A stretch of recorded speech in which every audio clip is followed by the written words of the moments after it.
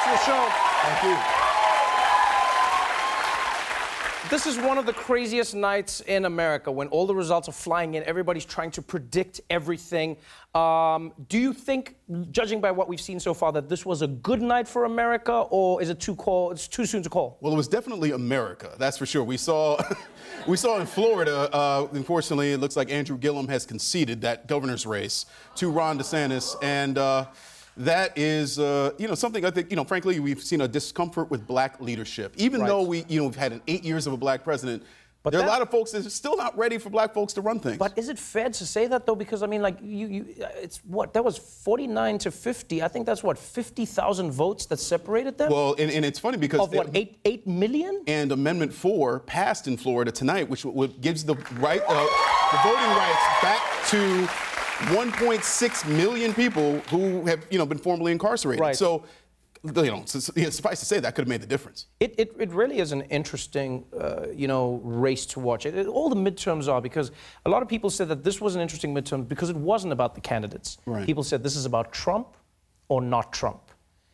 Do you think that's what it was, and do you think that was decided tonight? I think that certainly the House victory for the Democrats repudiates Trump in a big way. That about 9% of the margin for the popular vote, which means that that's almost that's a lot of people in this country who've said no to Trump, independents, abandon Trump. So it is a repudiation of Trump in that respect. But then you see the governor's races in Georgia right now. It's still pending. Kemp is leading, and in Florida and in some other states, you see Hawley winning over McCaskill in Missouri. Right. So I think that what you've seen is that you've seen a repudiation of Trump, but you've seen that Trumpism works. Oh, Trumpism works, but not Trump. Now, let's go back to the Stacey Abrams race. Yeah.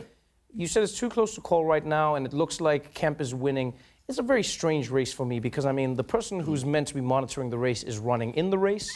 Right. And you also have a situation where it feels like people don't have a trust in the voting system right now in Georgia. The stories that were coming up online, people are saying, like, how is this happening? And then, most importantly, for many, the polls. Mm-hmm. The polls had Stacey Abrams winning, and it doesn't seem like that's happening. When does the news stop reporting the polls to people? When does that just go out of the window? Honestly, I mean, a lot of us in the news don't pay attention to the polls because, I mean, look at what happened in 2016. You had people overestimating, the support for Hillary Clinton. Right.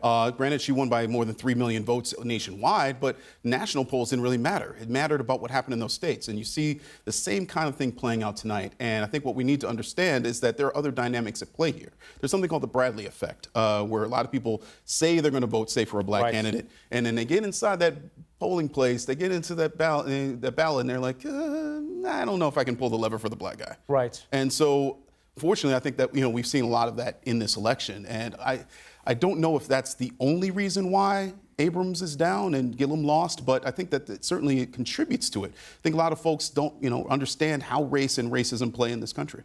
I know it's too soon to say for certain, but the Democrats have the House.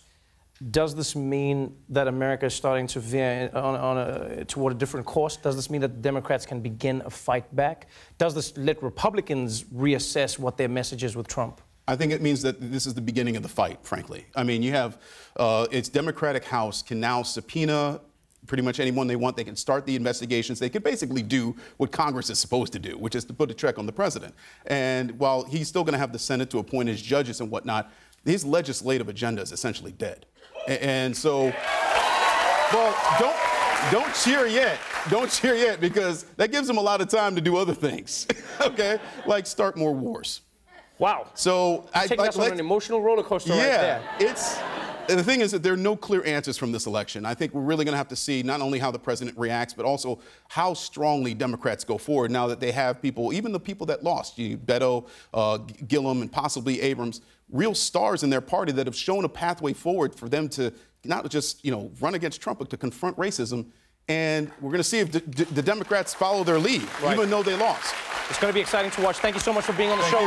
Great seeing you again.